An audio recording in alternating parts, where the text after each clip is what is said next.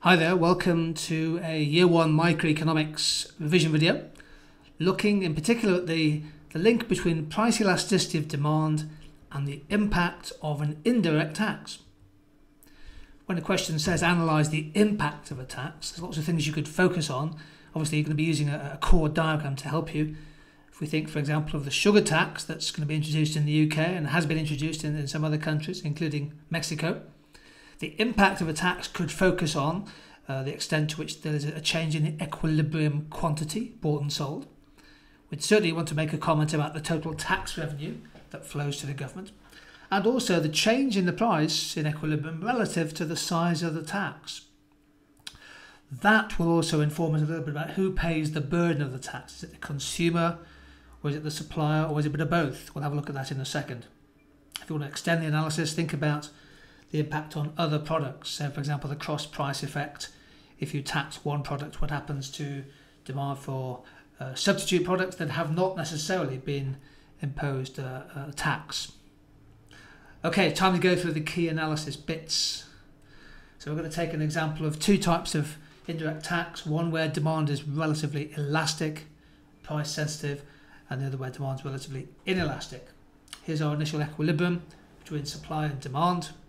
We're going to introduce a tax on producers. The supply curve shifts upwards. The amount of the tax is shown by the vertical distance between the supply curves. As a result, the equilibrium price rises from P1 to P2 and the quantity falls from Q1 to Q2. So when demand is relatively elastic, we get a sizable quantity reduction and a fairly modest price reduction. But keep in mind that the tax itself is the vertical distance P2, P3. Now the consumer always pays the increase in price bit. So the green shaded area here shows how much of the burden is paid by the consumer.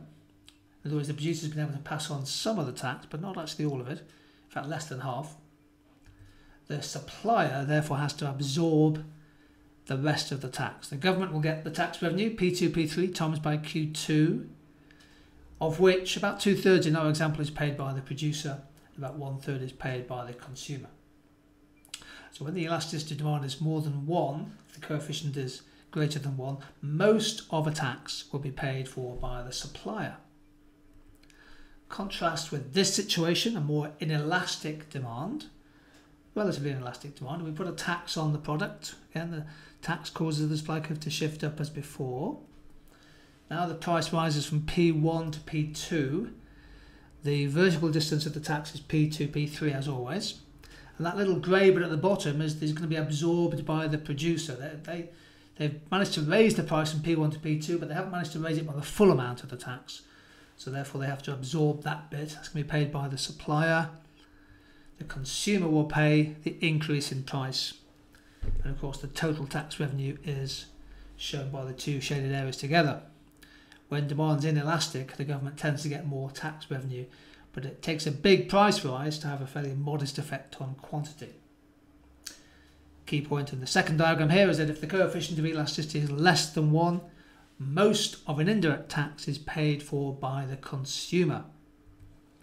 There we go, some thoughts and some analysis about price elasticity of demand and the impact of an indirect tax.